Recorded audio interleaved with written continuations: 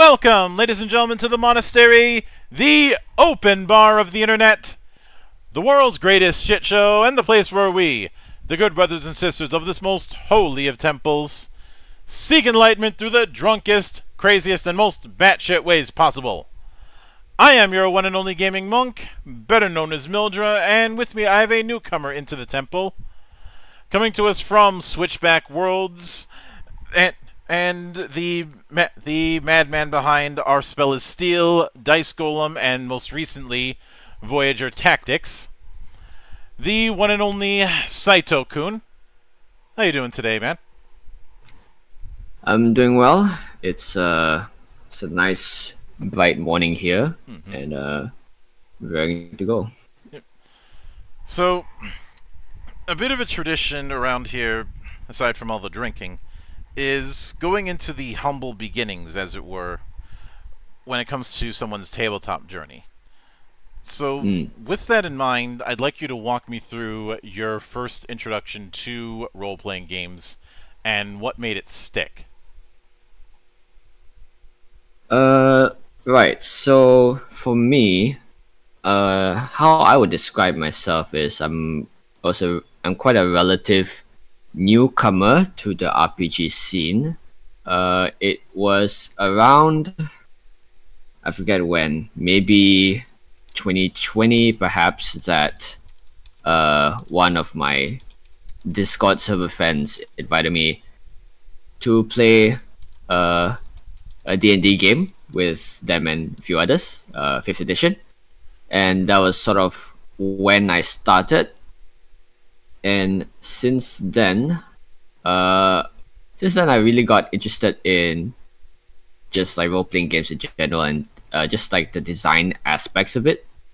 And since then I've looked into I started with 5th edition, but eventually I did just started researching into a lot of different systems like Pathfinder and all that first, to sort of maybe look into what else I could play. But as I started getting more into the design aspects, it became more into like finding out how I could use them as design tools and all that.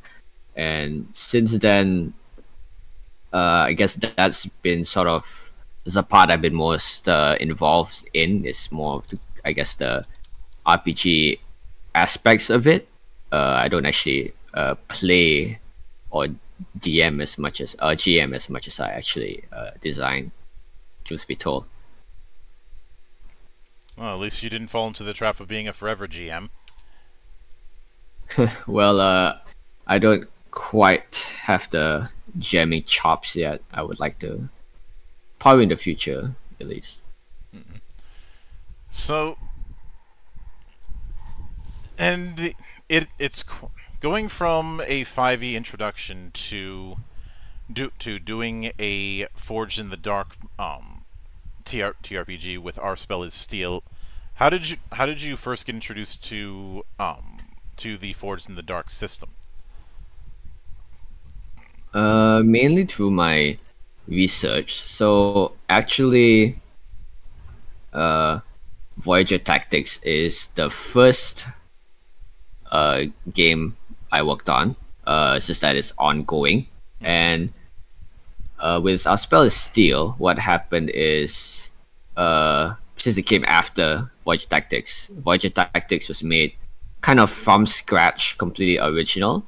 But I wanted to just make like a quick project based on like an idea I had around like a magic kind of setting. And I knew that I didn't want to take up too much time to sort of make a new system from scratch.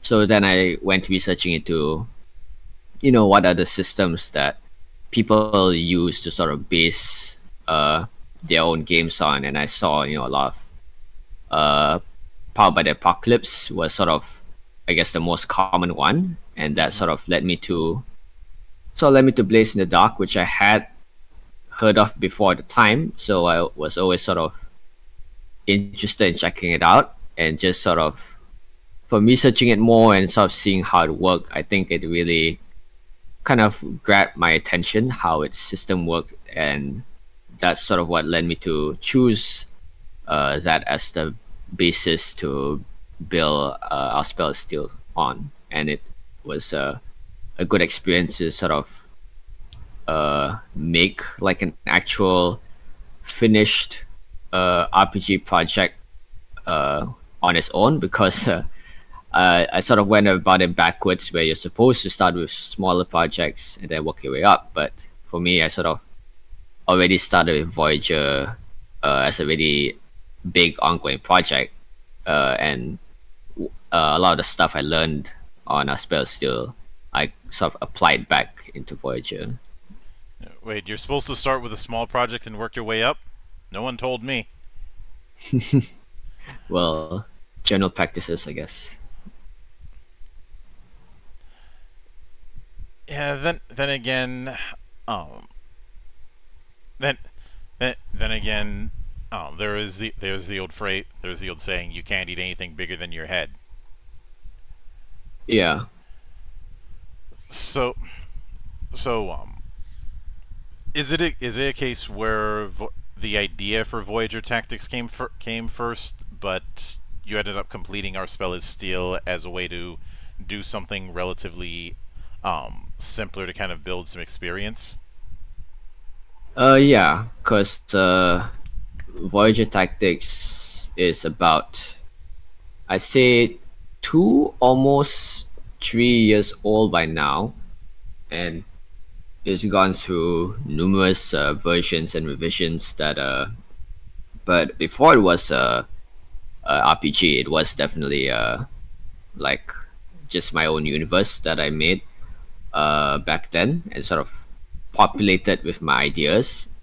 And it took on many different forms. At first, I was thinking of maybe making it like a comic series or a video series or something like that, because primarily I consider myself an artist more than a game designer, which I still kind of consider as more of a hobby. But I am an artist by trade, so making Voyager's universe, I sort of intended for it at first to be, some sort of visual medium. But as I got into role-playing games and game design, I guess it sort of fell into place that maybe Voyager's world sort of fit more into the context of a game, because at the time, what I struggled with was sort of finding like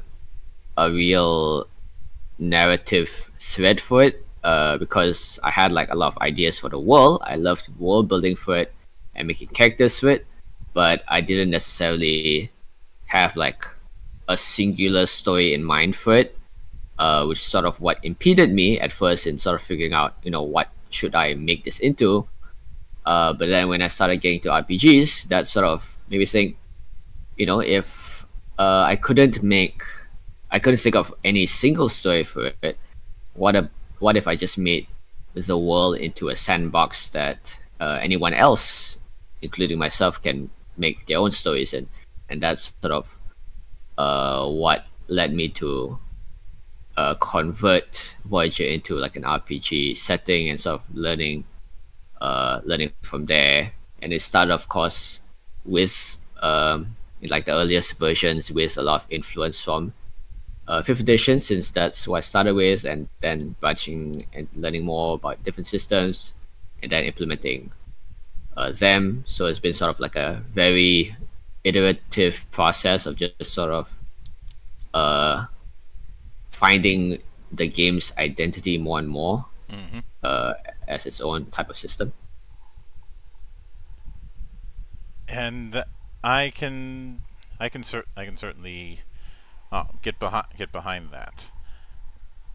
Now, with that in mind, I'd like to go into some of the pillars that you had talked about this within the opening chapters of Voyager Tactics, to just get a feel for what you started to settle on when it came to developing the game's voice, for lack of a better term.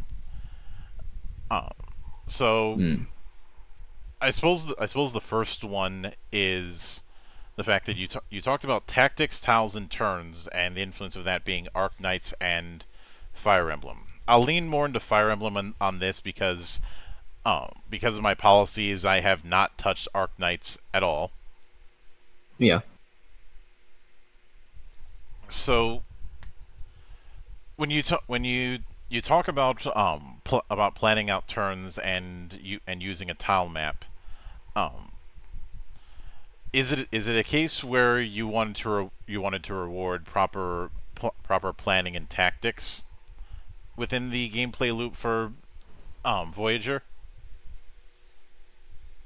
I think at its core it has a lot to do with just the vibe that I imagined, because I very much enjoyed these type of games that had the tile map and the feeling of like moving your character and sort of planning out your turn.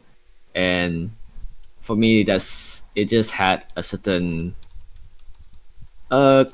quality to it that that made me sort of insist on having tiles, as opposed to, say, like how more modern RPGs tend to go away from tiles and more towards abstract zones or theater of the mind.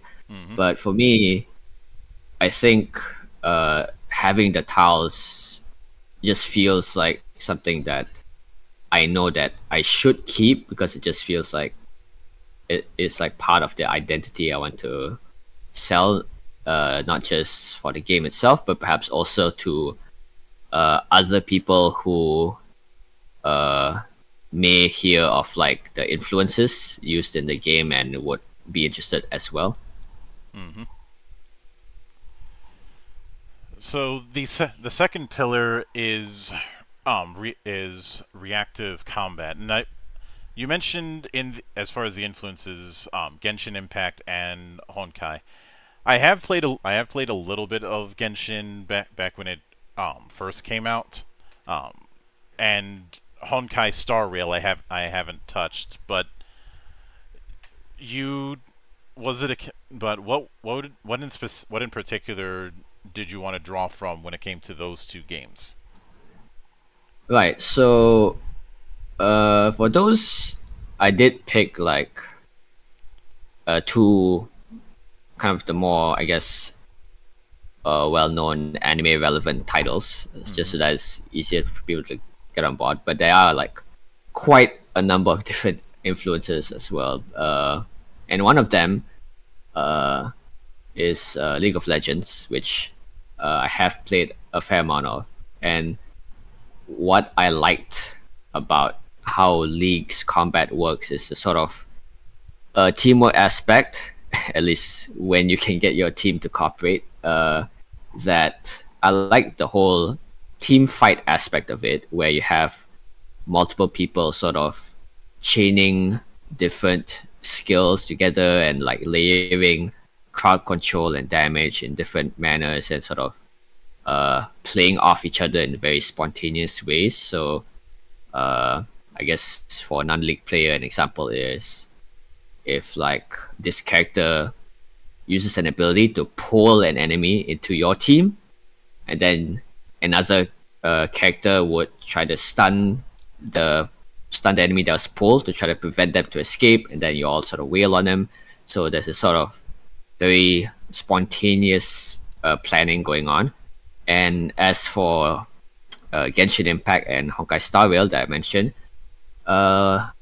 what sort of inspired me at first when working on Voyager was sort of Genshin Impact's element system, how you could sort of chain together like effects like water and ice to freeze enemies. And I think it's sort of this is a very strong influence early on, but I think afterwards it didn't focus, Voyager doesn't focus so much now on elemental effects, but I still liked the underlying philosophy of having this sort of reactive effects that really sort of emphasizes teamwork and teamwork between players in a way that's very tangible and very fun as well, because it has a very flashy effect usually associated with it, and it's very easy to imagine characters doing it because there's a lot of niches you can fill, like this, like who is going to be the fire character, who's going to be the one who freezes. There's certain clear roles that can be inferred from them. And another influence in this category is Divinity Original Sin 2, which I also played a lot with friends, and this kind of spontaneous planning and using the tools at your disposal is kind of the field that I wanted to capture with the design of the system. And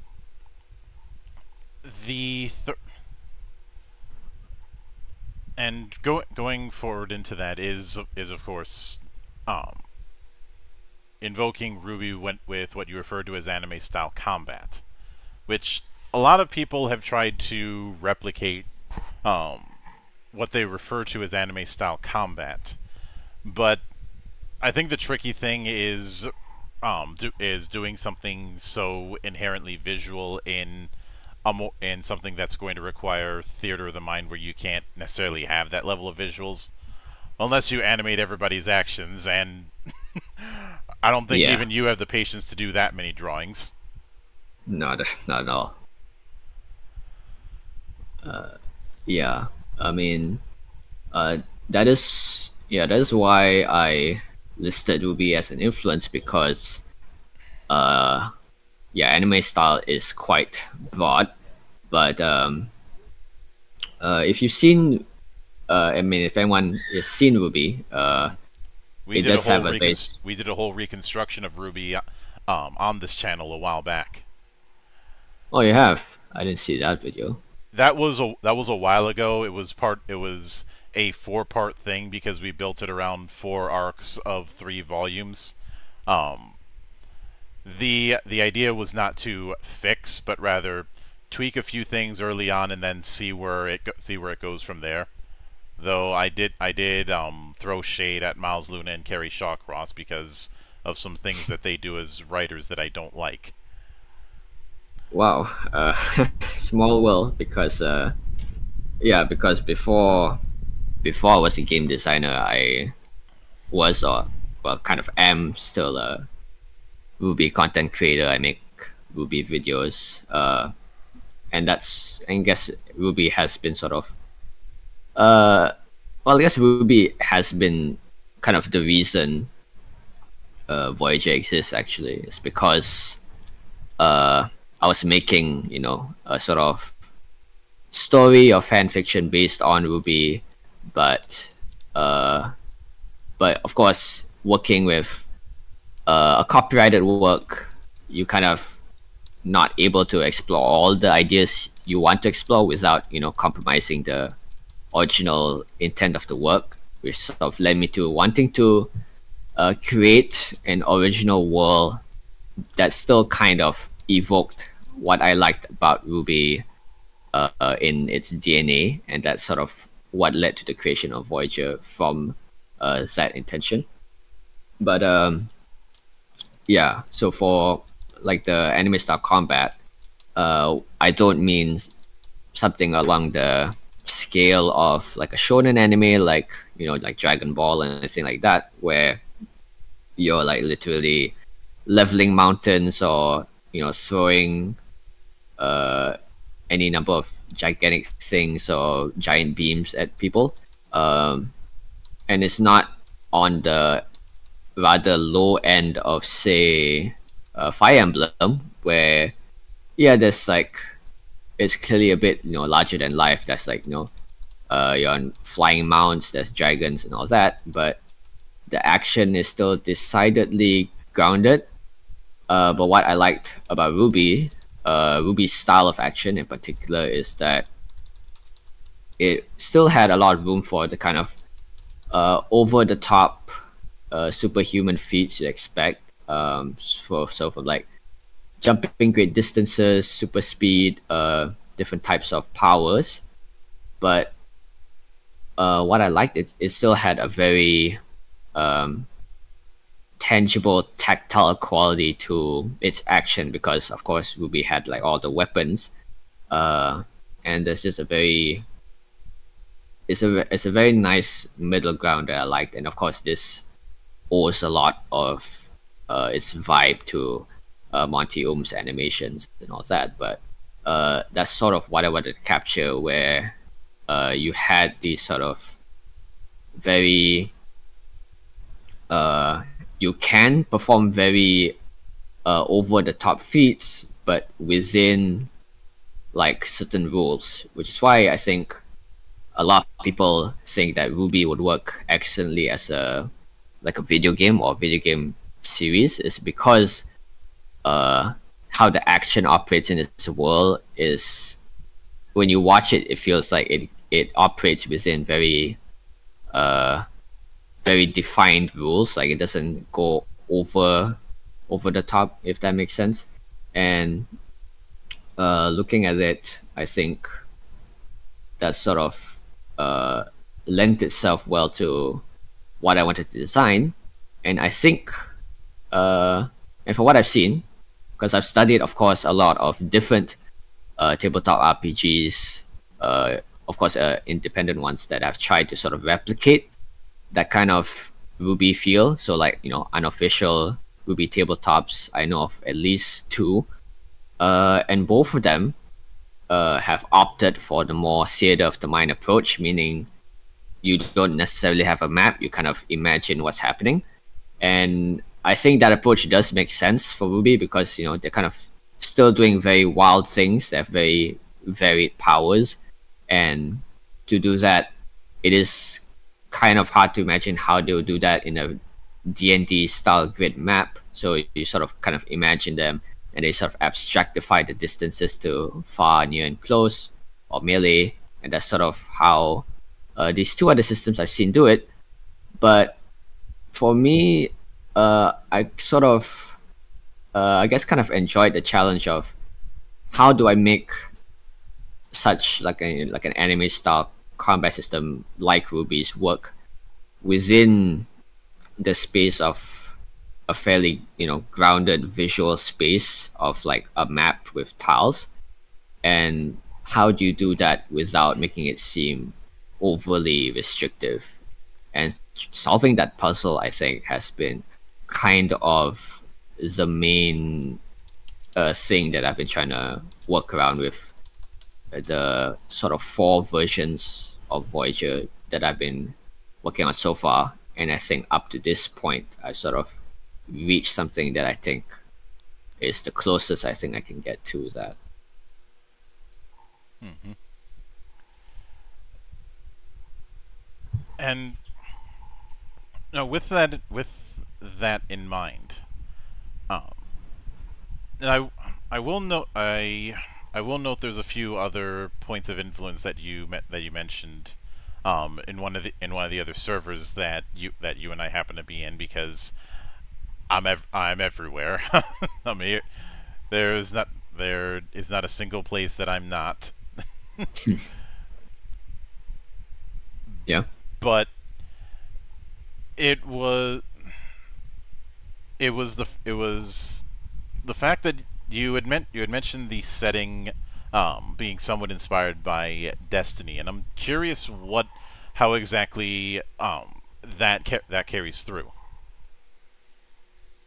So I've played a fair amount of Destiny 2 around the time where it went free to play. Mm-hmm. But even before that, I was very much captured by Destiny's world and concept, even when it was first announced, the first game, because what really captured me about Destiny's setting is that it kind of had this very ideal mix between fantasy and sci-fi that I liked, where there was this futuristic world with like guns and spaceships and all that. But one, it was still kind of decidedly Earth-centered. There were like aliens, but the kind of idea is more that you're defending the last city on Earth, and even where with all these sci-fi elements, there is a very fantastical, mythical quality in just the way that they present the sci-fi elements, where the Guardians, which are like the protagonists of the Destiny world, they have like these sci-fi helmets and all that, but they also have swords. They have heraldry. They have emblems. They have raiment, cloaks. So it's a very interesting idea of having this kind of almost like futuristic knights in that sense, and just the general idea of the rest of Destiny's lore, because I looked into a lot of its lore and gameplay and all sorts of info about it back when I was really interested in the setting, that it really had this sort of fantastical quality, because even the aliens sort of had like their own mythos to them, and I guess the underlying themes of the world as well was centered a lot around the traveler and these sort of mystical concepts that that while are painted with a sci-fi exterior, don't actually have overly scientific terminology or anything like that. It's more, I guess, like a sort of flavor, I suppose. And it was just like a very nice fusion of the two that I liked, and it was sort of very adjacent to Ruby as well, because Ruby is also a very similar type of pastiche, where it has this sort of fantasy kind of fantasy world with monsters and all these creatures, and a very Final Fantasy type of mineral crystal power source, and these characters that are based on fairy tales, but with these very futuristic, modern transforming weapons. They have airships and robots, and that sort of adjacency between Destiny and Ruby was something that I sort of picked up on, that grabbed me, and that was something that I also wanted to capture with Voyager. So that sort of informed me a lot, and like how I wanted to go about the world, and that sort of so it was very nice for me, because that meant that nearly anything that I found cool from any sort of media I liked, I sort of enjoyed, because I could use Voyager's setting as almost like my own personal sandbox to just to implement, like how would an idea of a knight work in my world? How would the idea of a mage work, and sort of what sort of spin could I give them? Would it be a bit more futuristic? Would it look a bit more modern or fantastical? And that sort of like juggling these different aesthetics together is sort of like a very fun creative exercise for me in fleshing out Voyager's world, of which Destiny was a very big influence as well. Mm-hmm. Now, more recently, in fact, in the update that was put up, today, Yeah, or yesterday in your case, since it lists as it being put up 7 hours ago. Yeah.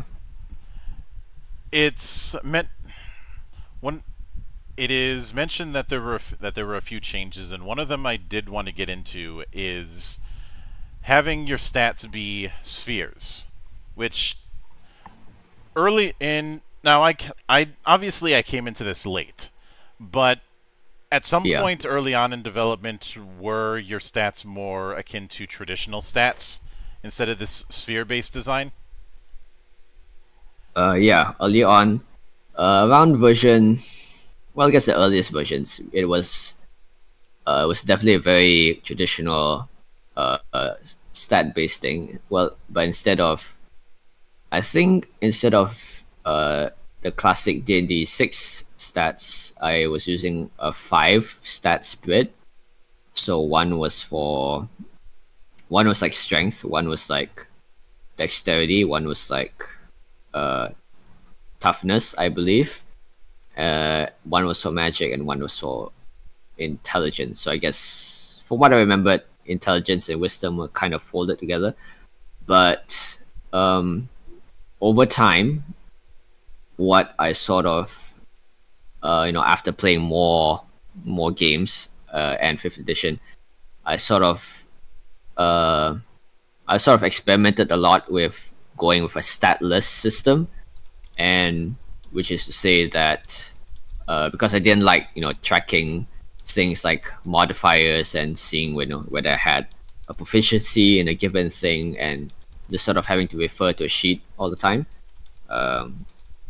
So for me, what I did was experimented with a lot of different designs. The version before this also did not have stats.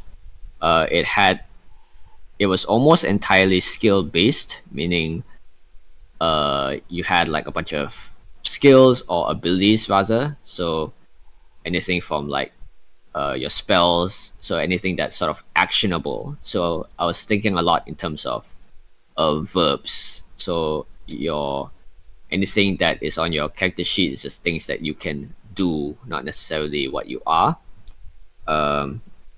Because what you are sort of determined more from like roleplay and narrative. But after that, I sort of studied a bit more into it, and I did sort of begin to see the benefit of having at least some form of stat system, because while skill-based systems sort of focus more on like what you can do and sort of what you're trained to do, stats are like a handy way to sort of figure out what is like not necessarily who you are, but sort of like your makeup, I suppose. Because I was also thinking from the perspective of a like a new player, like because when you're in the thick of game design and like doing all sorts of novel concepts, I think you can lose sight or forget that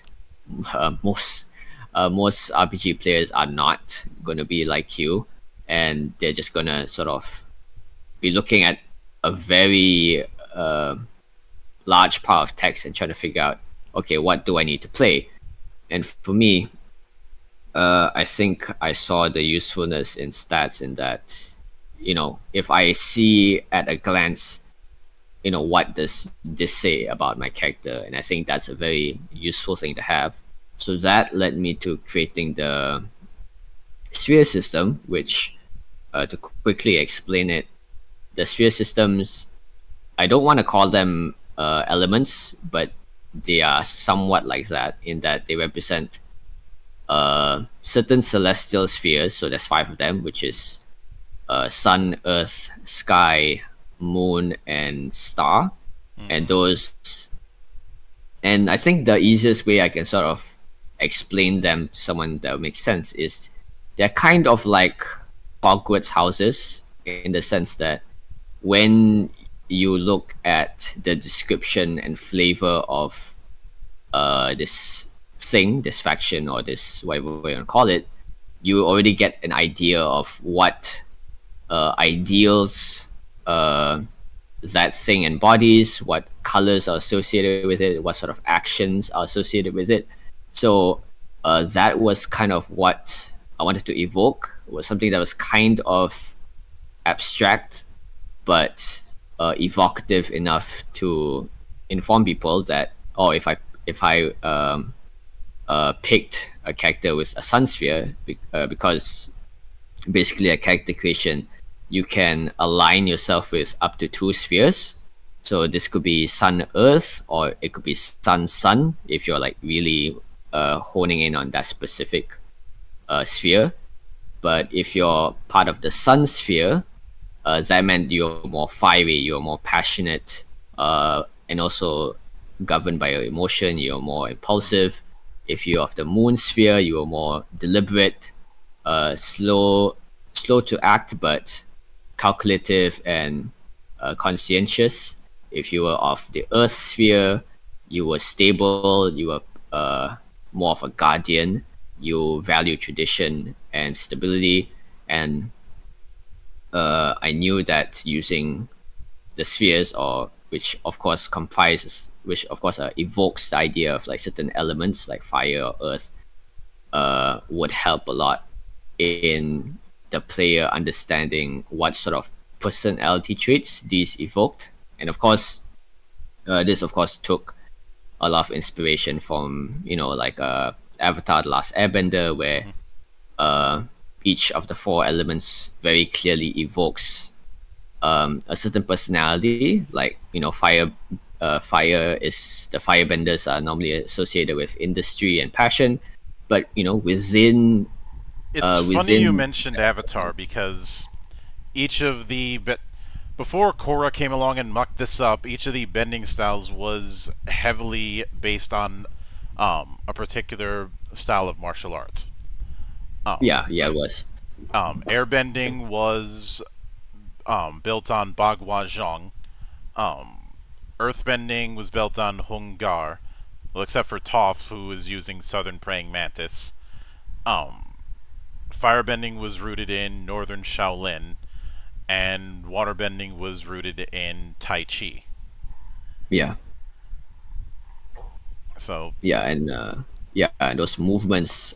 Yeah, so everything from like the movements and how it's presented is evokes a certain type of thing. And of course, you're saying. Well, give the other thing is the what you draw upon with when it came to bending plays a role in how you're using it. Like when to use an example from the show, when Zuko's firebending was rooted in his rage, but once that was more or less resolved, he wasn't able to firebend for a while until he ended up taking a new approach after meeting the Sun Warriors.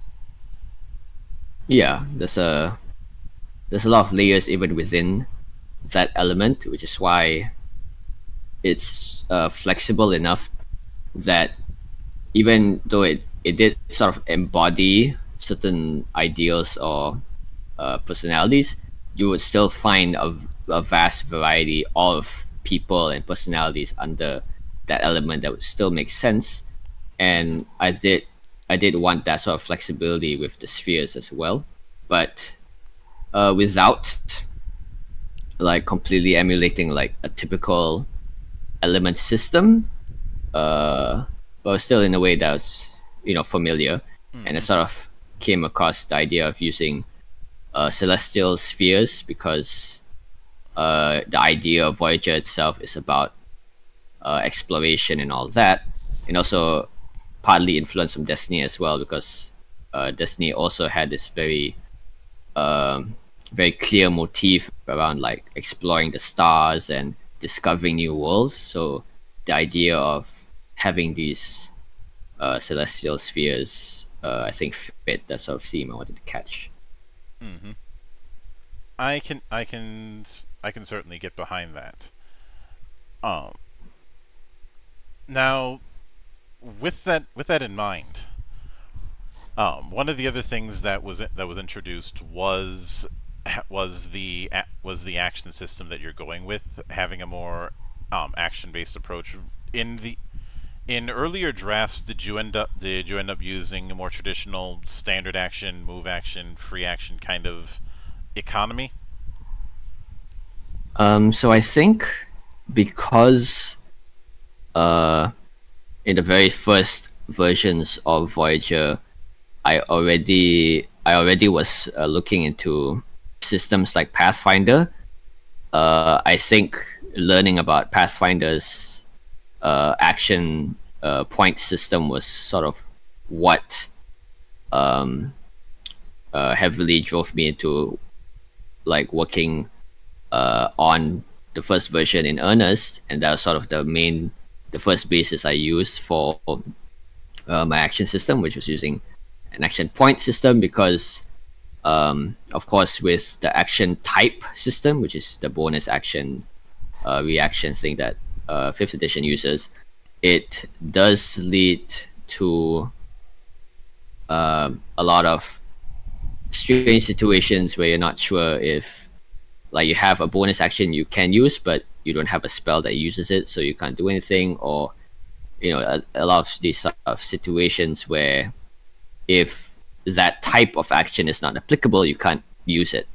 And action points does make it a lot more free form, that you can just sort of conceivably spend or perform any action using by tallying it up by its point cost.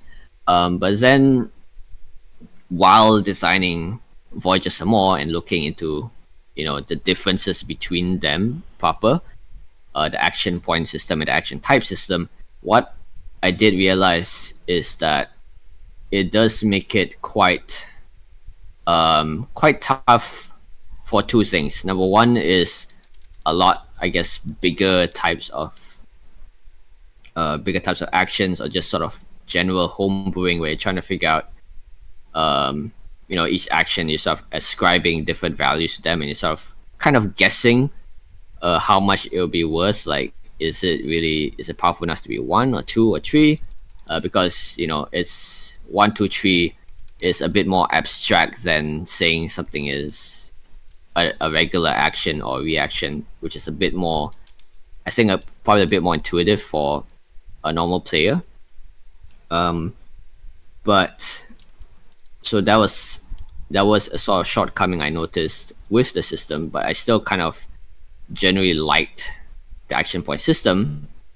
So then, excuse me. So then, what I sort of came across while working on how to revise this is to sort of kind of merge the two, or have like a kind of hybrid thing, where currently it's sort of both at the same time, where you had 3 action points. You had 3 action points, but the cost of the action sort of determines the type. So if it's a 1 action point action, 1 AP, it will be a fast action. If it was 2 AP, it will be a medium, and if 3, it will be a slow action.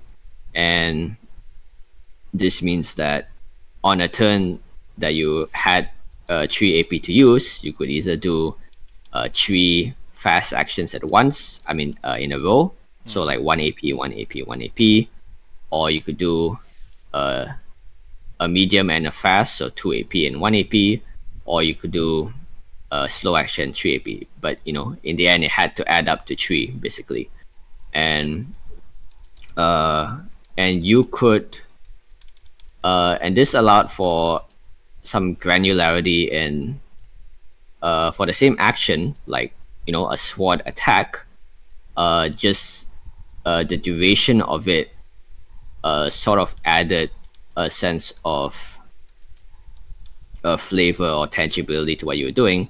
Where did you want to make and this is like the same action, you know, sort of like a singular sword strike. Do you want to do a fast action, meaning to just like do a quick jab? Do you want a medium, which is, you know, like a regular slash? Or do you want to do it like a slow action, where you sort of really wind up a big swing? And that sort of conveyed in the duration, plus the duration is sort of what I'm defining it, sort of what is called in the books. So when you read the book, you will find it called fast, medium, or slow. But the action point cost is there for you to like know in a more concrete manner how you would sort of divvy up those points when you're in the middle of combat and all that, because there is like a a reaction system because, as mentioned before, I wanted the feeling of being able to sort of spontaneously react to different actions, whether it's an ally or an enemy. And to do that, sort of what I arrived at is having it so that if you did an action, so let's say 2 AP, a medium action, then that action had a reaction limit. So if anyone wanted to react to it, it would only add up to 2 AP or your action cost. So if I spent, if an enemy spent 2 AP to attack, either I can react to it with 2 AP of my own, a medium, or 2 different people could spend 1 fast action each, which is 1 AP, to retaliate, and eventually just had to add up into the total action spent for that. So for me, that's sort of what I arrived at, because before this, I thought, why not just have everyone react to each other endlessly? So if he reacts, then any number of people can react, and then you could just like chain them infinitely. But then after watching a Matt Colville video about his own RPG, MCDM RPG, and how he sort of experimented with that kind of very fluid initiative that was very fun, but it led to people kind of getting confused about whose turn it was and all that. He sort of realized that there needed to be some sort of limit in place to allow that kind of spontaneous reaction, but sort of maintain the structure around it to keep the game going. And so I took that lesson to heart and sort of figured, okay, so if people can't react infinitely towards each other, then perhaps you could, if someone did an action and then you reacted to it, then that constitutes 1 turn. So 1 turn of action and reaction, then no one else can act for that turn, and then the next turn begins, and then someone else does something and someone else reacts, and then that continues until everyone has spent up all their actions, and then the round concludes and starts over. But that's all very granular game design talk, but that's sort of the gist of that.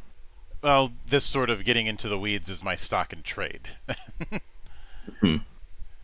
So I think the next logical step for me to go into is the way health was reworked, because when I was going through it, the first thing that came to mind, oddly enough, was a PS3 RPG called Resonance of Fate or End of Eternity. Because of the 2 types of damage that game had. So I'm curious what brought on the divided approach to health in the rework. So for me, I did like the idea of a break system. So it is called break in this one, and your health is called resolve. Let's see, because I did enjoy games that you could build like a sort of stagger meter or some kind of stun meter on a target, so that it had, you could build up a form of way to defeat or debilitate a target without necessarily just damaging them. But from what I noticed, a lot of games do still feel like the stagger or break bar is just damaging them either way, because if you're damaging them, you reduce their health, and if you damage them, you build up their break bar or whatever, and then you fully break them. So in the end, you're kind of approaching it the same way.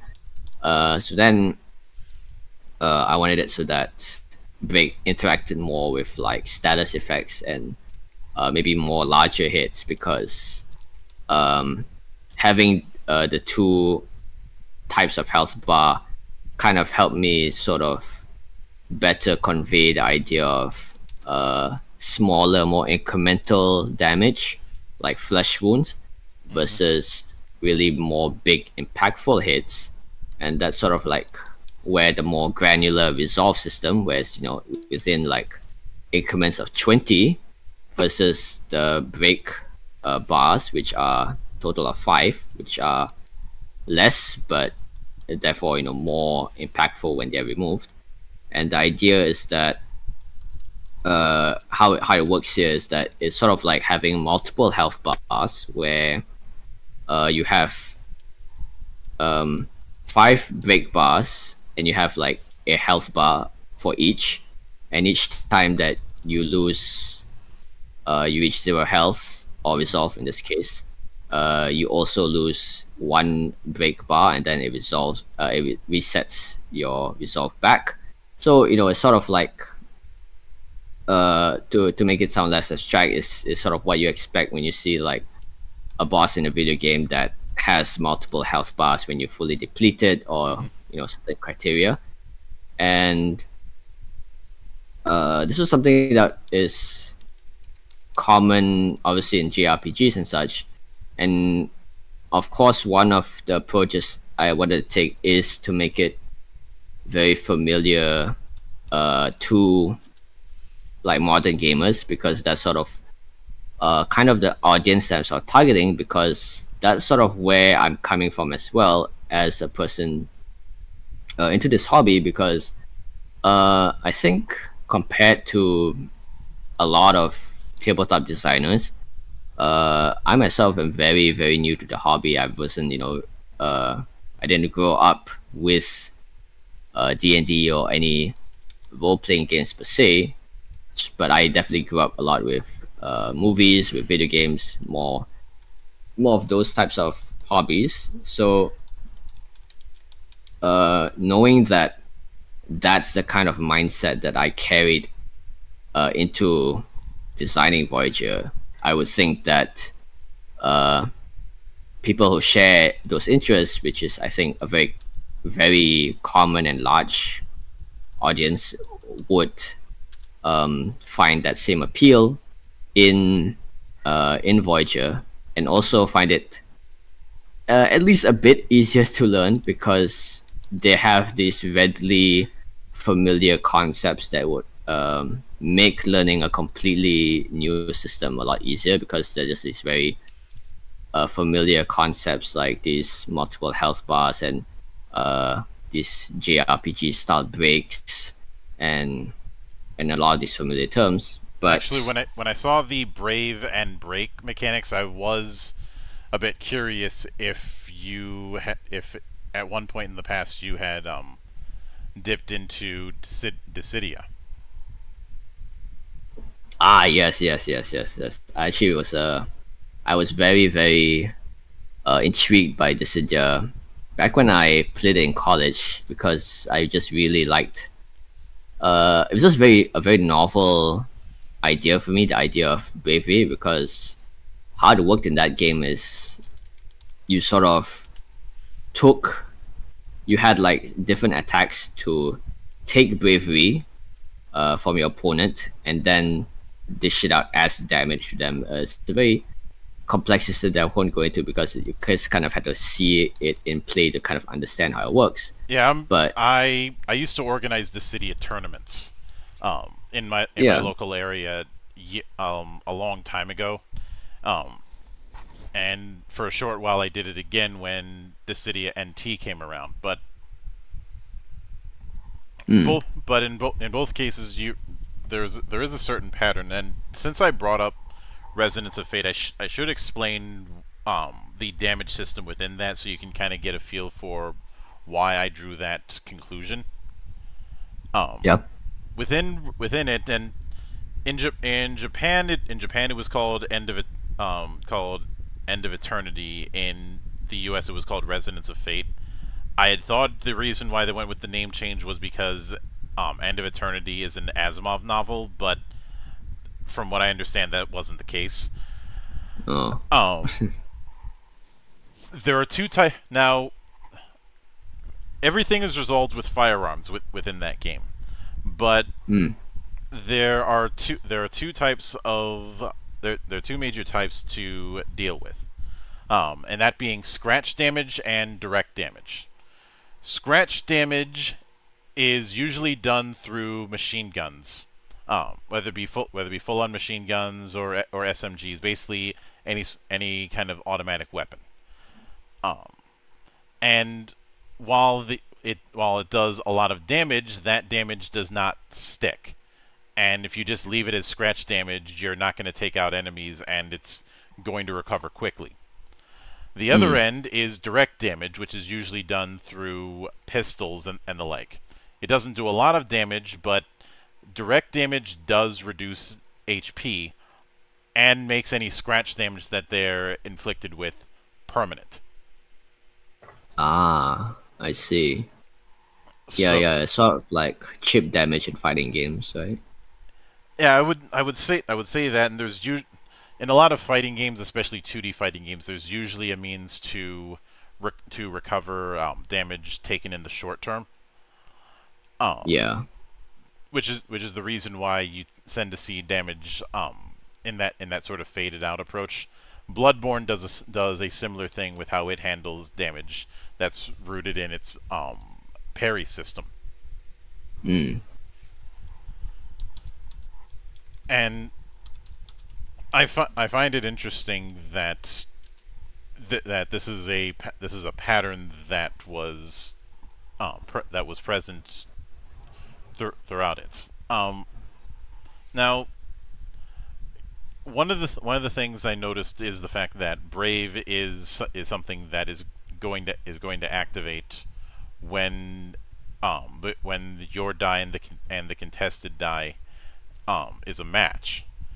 Now, die matching is going to be a relatively low affair the bigger die size you go with. Is that part of the trade-off?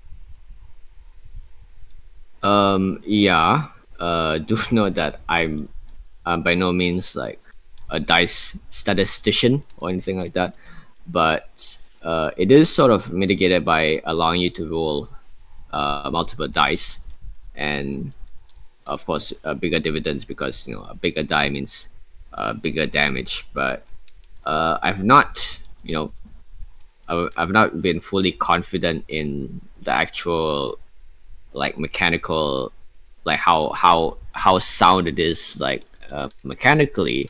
But why I'm committing to it is mostly because of the kind of gameplay I wanted to evoke. Because and this is another example from like actual video games, which is I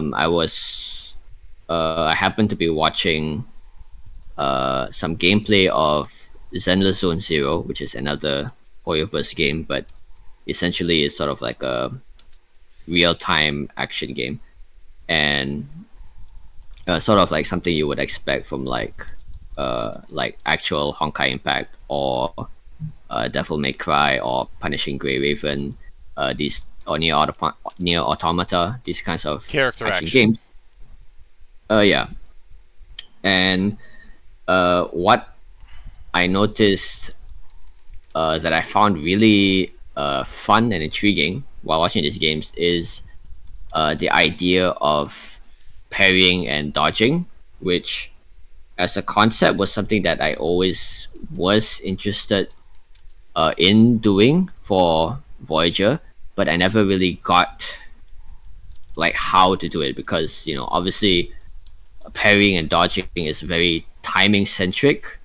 So it's it felt like an impossible thing to do within the scope of a turn-based game. So that was something I had like kind of wring my head around.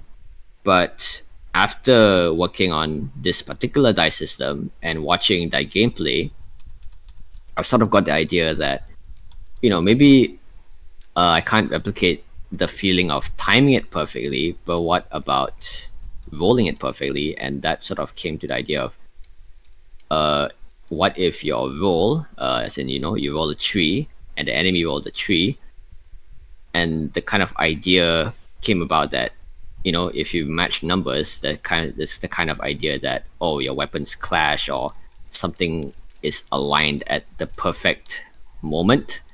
And that kind of gave me the idea that from there I could create the idea of, like, if you're trying to dodge and that roll matches the enemy, you execute a brave dodge, which is like a perfect dodge, and that puts you into a state, like a bullet time state, so similar to what you see in Nier or Punishing Grey Raven. And mechanically it just means you can take a free action, but in the language of that, it sort of helped evoke the idea that you perfectly time the dodge, and then you kind of imagine your character entering this sort of bullet time state where they can do something really quick. And of course the idea of a parry where, if your attack instead matches an enemy's attack at the same time, you sort of deflect their blow. And of course in games this sort of happens no matter how much bigger the enemy is than you. It's just sort of a thing that is guaranteed to happen if you time it right. And that's a very fun idea, and something that I wanted to replicate as well.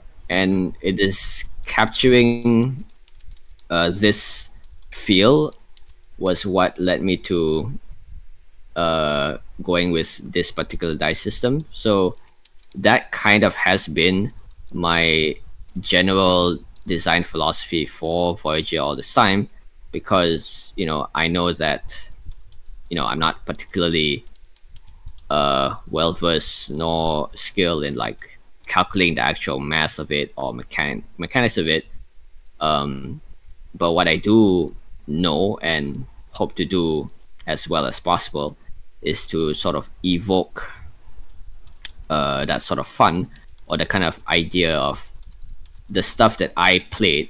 How do I replicate it in a tabletop form with as little mass as possible? And that's kind of the main thesis that has kind of driven how I design Voyager.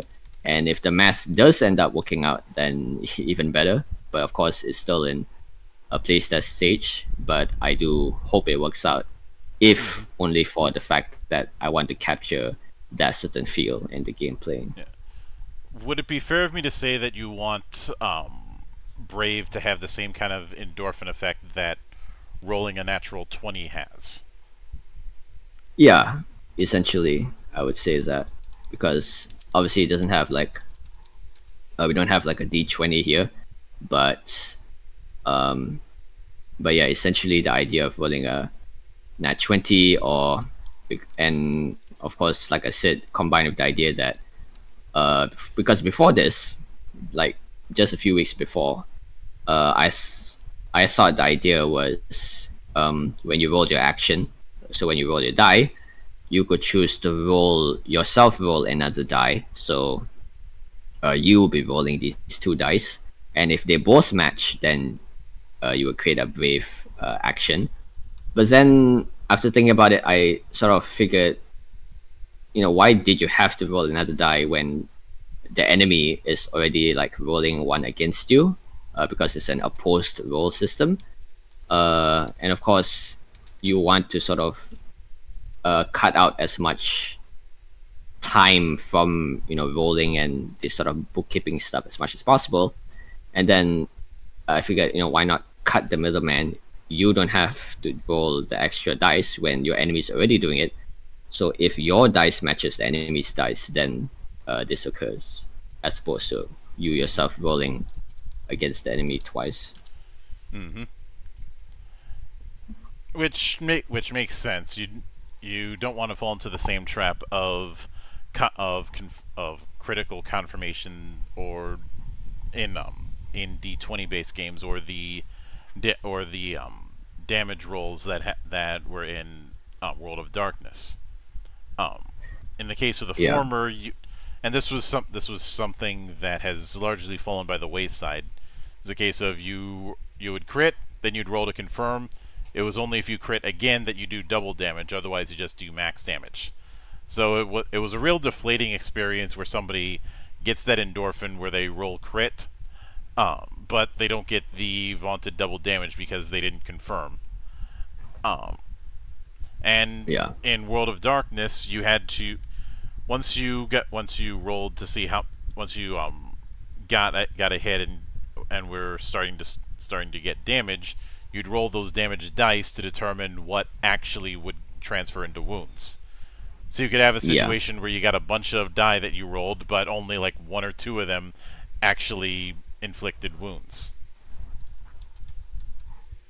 Yeah, and even here, I sort of wasn't quite on board of having like a dice pool system, but I did eventually sort of kind of figured I had to have them, as you know, that bonus dice, because it's a way to have some sort of progression, and of course to help people guarantee more consistent results. So you know, a higher chance of getting a matching number if you roll multiple dice, which of course can help some unluckier players who, you know, may not roll perfectly every time, obviously.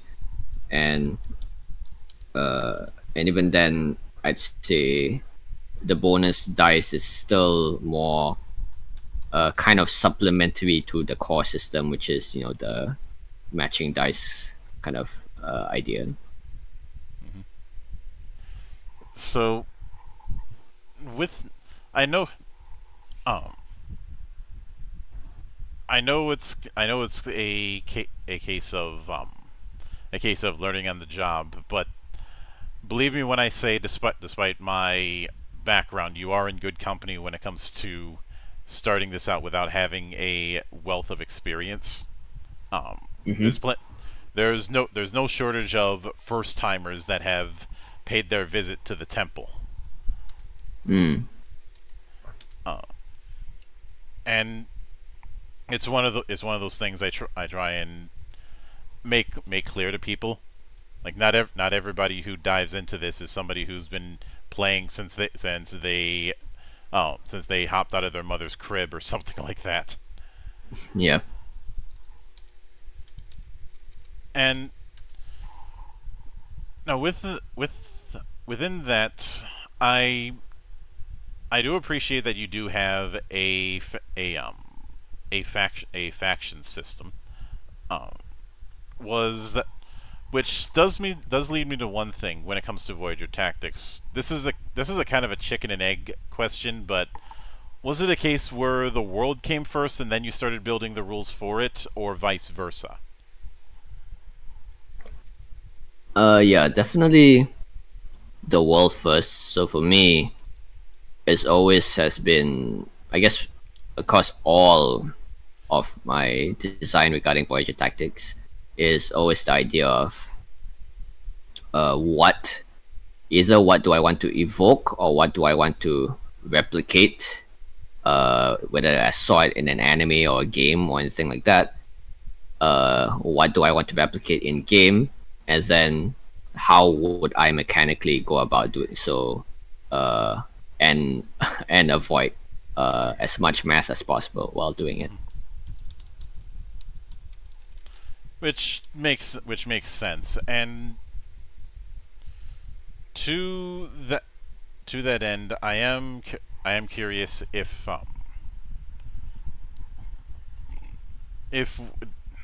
within these, because the other thing that I noticed when I came to looking at what I was able to find with character creation, you're not exactly going for You're not exactly going for classes, but more going for archetypes. Is that correct? So how would you define the difference? A class has a set list of abilities that you're going to be getting at particular thresholds. Whether that threshold is based on level or based on total experience or something else, the point is that at certain threshold you're going to be getting this particular feature.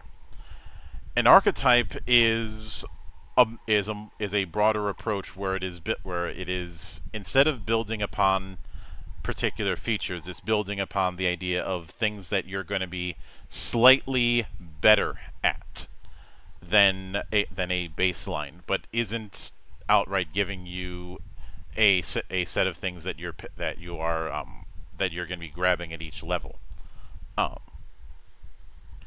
That is the key difference between a class-based design and an archetype-based design. Archetype is kind of a middle ground between class-based and freeform. Right. Like an extreme version of freeform, I'd say would be something like GURPS. Yeah. You know, where you can do just about anything in GURPS, but that comes with its own consequences. Yeah, definitely. Yeah, again, I guess on the other end is something like 5th edition, I guess. Yeah, or just about any class-based affair would fit. Yeah, I guess it's something that I think I noticed probably has been kind of an increasing trend within at least anime style tabletops that I've been researching as well. So stuff like Fabula Ultima and Cloudbreaker Alliance, they both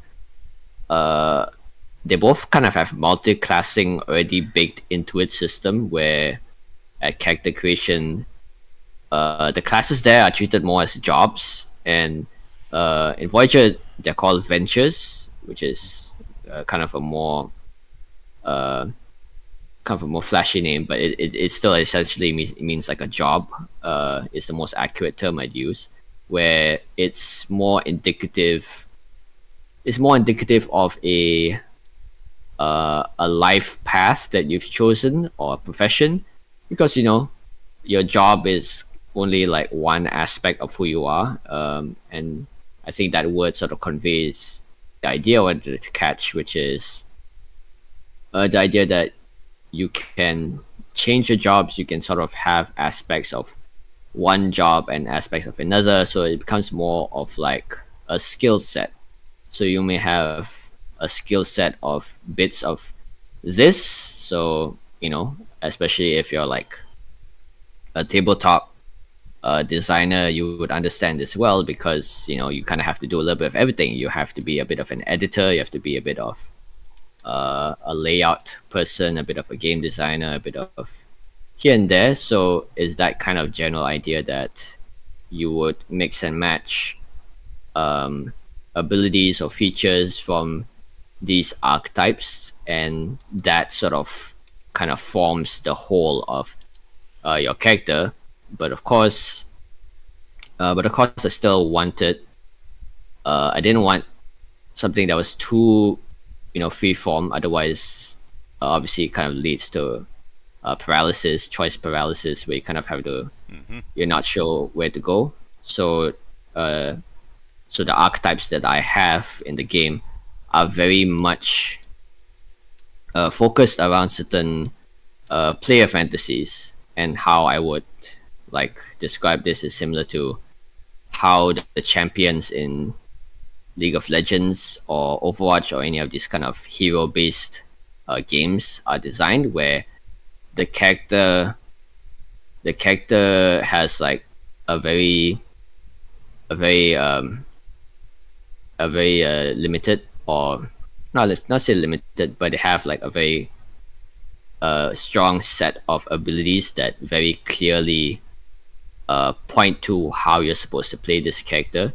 So if someone is like a tank, then all of their abilities are sort of towards facilitating that. So so it's these archetypes, these ventures, that is sort of informed how I designed them, because I wanted to capture very clear player fantasies, or which which translate to sort of characters that you want to play. So like whether you want to play a valiant knight or you want to play like sort of uh, like a jetpack using soldier, or you wanted to play like a ninja, and they had these core abilities that very clearly hone into that specific fantasy.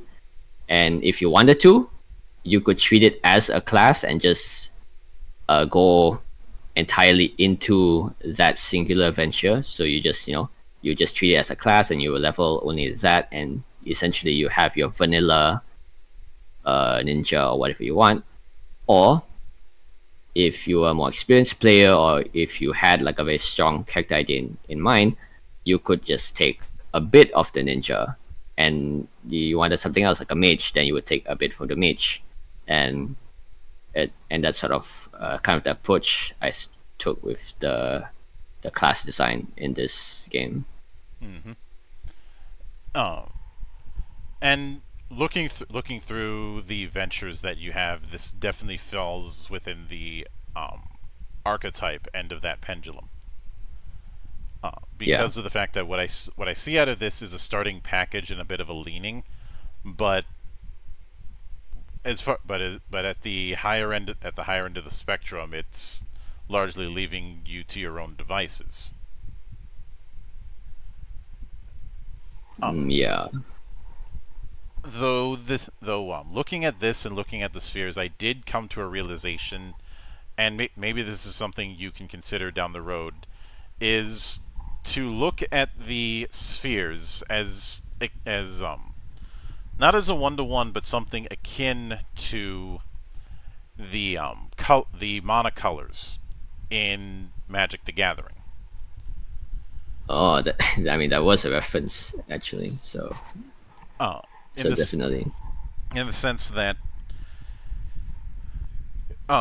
Garfield had said that he wanted a deck in Magic the Gathering to be akin to a character sheet, and when you look at the colors, and each of them kind of denotes a certain playstyle, to the point where if somebody says that they're running, say, a red-white deck, even if you don't see any of the cards in that deck, you can make some reasonable assumptions as to the playstyle of that deck.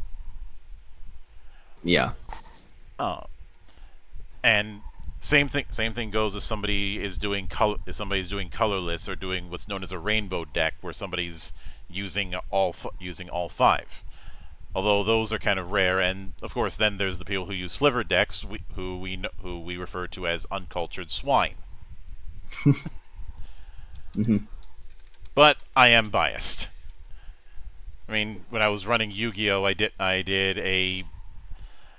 had a particularly infamous Gravekeeper deck that everybody hated because it was like drunken boxing. It would always find some new way to hit you.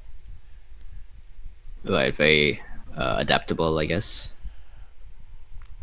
Well, what would happen is somebody would try and just play full defense, and then I'd start switching over to monsters and tactics that don't bother with that and just do direct attacks, or would find ways to just get and going on the defensive, have it force against the tanks, or just constantly varying up the tactics so it's very hard to read where the next move is going to come from.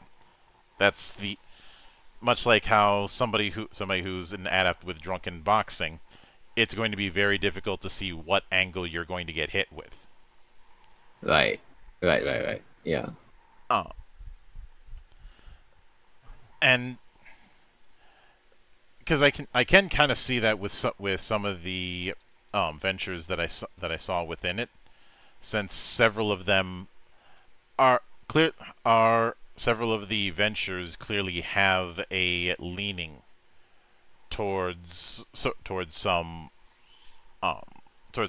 approaches.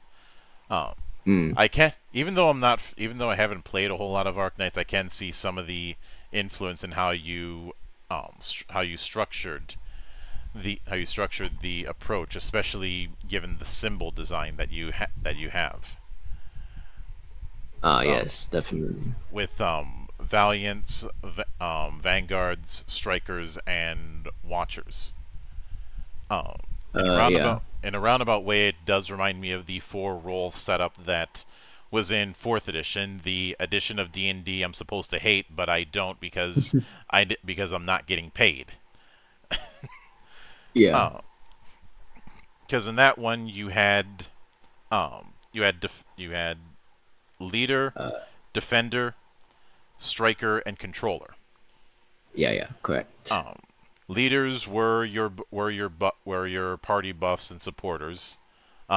Defenders were your tanks, and in particular the ones who are good at getting all the attention on them, since every defender class had some sort of aggro control.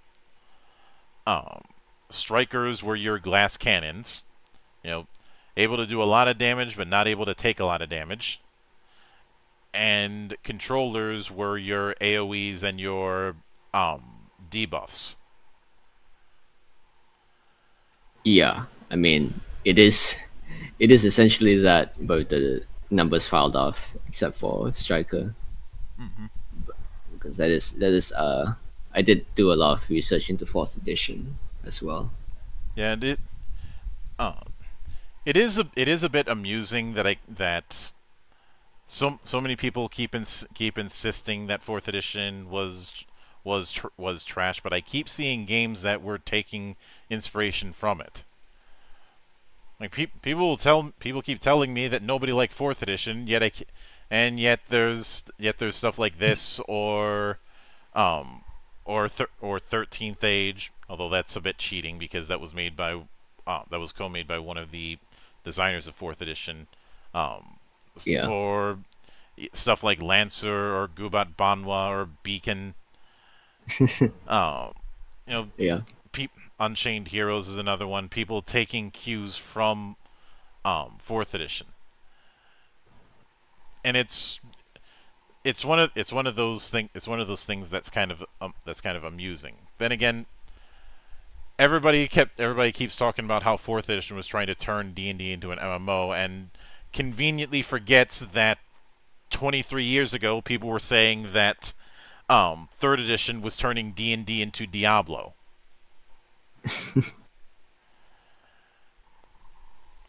Oh, I feel like that. I feel like much like with the Schumacher Batman movies, there was a bit of a Mandela effect going on, where people pretended that something was true even if it wasn't. You know, like after the Schumacher Batman movies came out, there were people who were claiming that Batman was always grim dark until the Schumacher movies mucked it up. Yeah. Which is not true because the Silver Age of comics exists, which can best be described as drugs. Yeah, I mean the effect of like fourth edition is kind of very similar in pattern to like I guess how the Star Wars prequels were received. Yeah, I Like am. like regards of quality, just the reception to it. Um, and yet those same people were at midnight showings. Just saying. I mean, I was at those midnight showings too, but at least I'm honest about it. Yeah. But you had, and the thing is, for as there has been a somewhat reevaluation of the prequels now that worse stuff has come out. Disney. Sorry, needed to clear my throat for a bit. Where people are realizing how good they actually had it, but I mean, depending on how one D&D goes, we could get the same effect. Well, Tales of the Valiant is on the horizon, which I've covered some of the playtest material for that, and I think that is a perfect alternative for people who are burned by some of the things that 1D&D is doing. I know they're not calling it 1D&D anymore, and they're trying to call it 5th edition, but the name's gonna stick, so deal with it. But yeah, I don't. But I will admit that I have looked at some of the playtest material, and when I saw what they did with the Warlock, I ended up having a flipping the table moment because it was a masterclass in missing the point. Yeah. Because the big appeal with Warlocks is even if they don't get as many spellcasting slots as everybody else, their slots upgrade automatically. And they get them back on a short rest. All of that was taken away, and they were just made into another half-caster. Is that right? Oh. Which, there's already plenty of those. And if you're going to make them into a half-caster, at least give them something to balance that out. Yeah. I mean, Tales of the Valiant is making them a half-caster, but it's also doubling down on expanding the invocation system that Warlocks had, and having pacts actually scale with you in terms of what you get out of them. It's not a case of getting something right out of the gate and then that's it. No, you're getting that and other things as you level up. Which I'd say that softens the blow a little. I mean, I still think Warlocks end up getting picked way too much, but that's just my own biases. But, yeah, I mean, yeah, I was a Warlock main, so I think you might be right. Well, I've been maining monks even in the dark ages of the hobby, so I'm not one to talk. Because everybody likes monks now. They don't know the pain of having to be a monk main in the 3rd edition days where you needed high stats in everything just to be decent. It's something that is known as multiple ability dependency, or MAD. Yeah. Correct. Now, given the freeform nature of ventures, has the subject of multi-classing been broached? Of somebody who may have started out with a particular venture but wants to dip into a different venture as a campaign goes on? Yeah, so multi-classing was something that kind of influenced a great deal of the venture design, because it was just something that I knew would be a thing that people would come to eventually, and that of course is tied in with a whole network of other concepts that I had to work out at the same time, like experience gain and all that. So that's still being tested, but what I guess my guiding principle on trying to make that happen was to sort of make sure that multi-classing was as simple as possible, because I don't design things to be simple for its own sake. I do it because for the sake of my own intelligence, because I designed the game a lot around the fact that if I can't remember half the stuff that I worked on, then it probably wasn't important and needs to be cut out, and kind of whatever I do remember is probably the stuff that was important. So, and that kind of applies to playing the game as well, and what a new player would experience. And so for multi-classing, it's kind of just as simple as you have a set amount of XP, and all abilities are sort of have a uniform XP cost. So it's almost like you're picking it's almost like a skill tree that you're just putting skill points into to buy it. But in order to multi-class, so in here they have classes and classes and subclasses, and the subclasses are more specialized. They require you to be a certain sphere in order to take it, and while the base venture or class is free form, meaning you can have any sphere and take it. But if you want to specialize, then you have to build your characters in a way. But if you wanted to multi-class across different ventures, you could already do that at character creation. You can pick like two starting abilities, and you could pick two from the same class or one from two different classes, and based on that, but there's like two criteria. So in order to multi-class, so each class has its own. It's called a core training, which is basically like it's sort of like a core mechanic that allows for the rest of the class to function properly. So it's sort of like it could be a passive or it could be any sort of thing that it basically it requires you to take it first, because without it the rest of the class mechanically doesn't really work. So of course you have to take it first, but then after you take it you can sort of learn anything else within that class, so that's fine.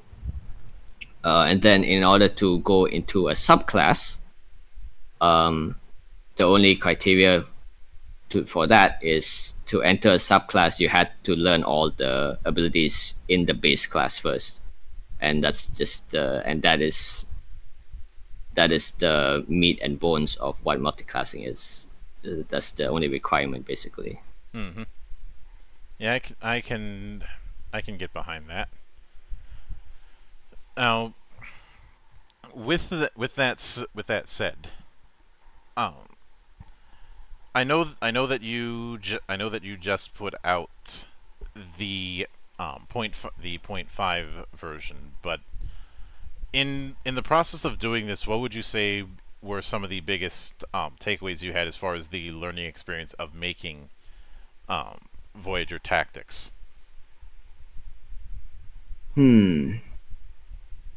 That's quite general. Like what do you mean specifically? Like just like how to design it, or I'd say the big one would be what sort of lesson you ended up learning that you either didn't know at first or thought you knew when it came to